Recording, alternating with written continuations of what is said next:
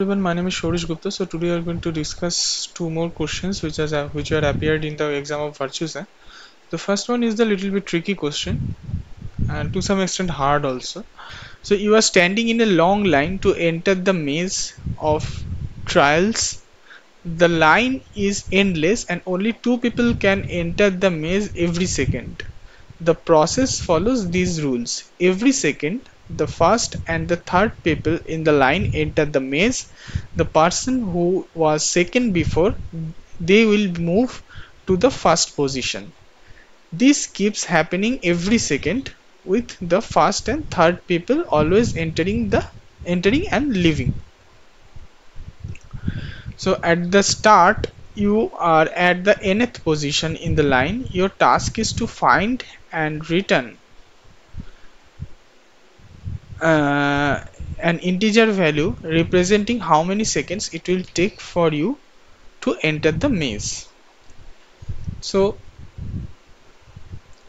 if you check thoroughly these things, and if you check few test cases, then you will be able to understand that whenever it is getting any odd value, on that time we have to put this formula, because when for every odd value it will come up to 3 only.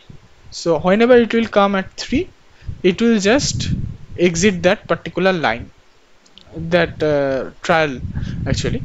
So but whenever it is a even one, then it will come up to 2, and from 2 it will come to 1, and from 1 it will go out. Okay, so this is the only thing I am just doing, and I just need to add +1 here actually, because for one, this n by 2 is from, suppose your position is 12, so from 12 you are coming to see 2, it will take 6 seconds, and after that from 2 to 1 you require 1 second, and from 1 to exit that particular line you require 1 more second, so it's total, it will take 8 seconds.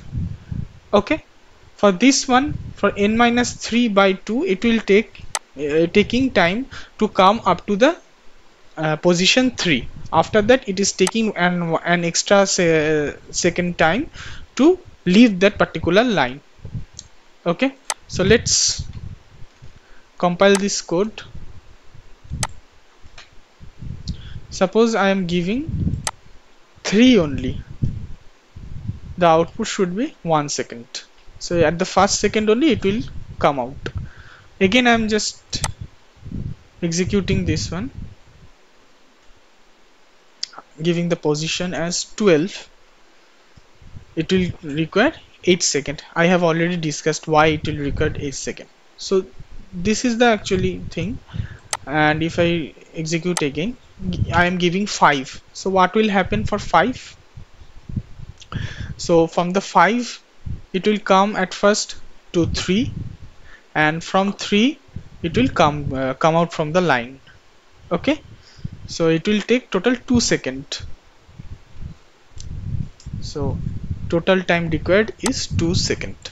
So nothing critical in this question. So I hope you have understood this one. So you have any further questions on this, any of these two questions, please put a comment in the comment section, and please like and subscribe our channel. Thank you very much.